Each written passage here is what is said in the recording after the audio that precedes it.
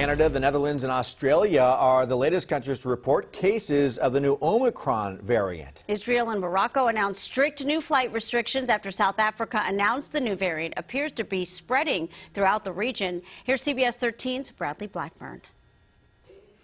With nations racing to contain the new COVID variant, the U.S. plans to ban travel from South Africa and 7 other countries in the region starting Monday.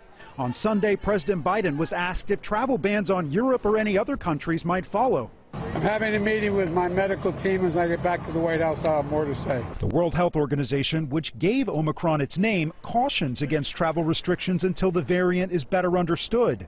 It's going to give us a period of time to enhance our preparedness. At this early stage, Omicron brings many unknowns, including whether it causes more severe disease and its potential impact on how well vaccines will work. People who have looked closely at this sequence, those individuals feel reasonably confident that 3 doses of vaccine is going to be protective. Now, that could give a really strong impetus to trying to get more people boosted. Another big question, whether Omicron is more contagious than the now predominant Delta variant. We do think it's more contagious when you look at how rapidly it spread through multiple districts in South Africa. It has the earmarks, therefore, of being particularly likely to spread from one person to another. The CDC is setting up a surveillance system for Omicron and says if the new variant emerges in the U.S., it expects to identify it quickly.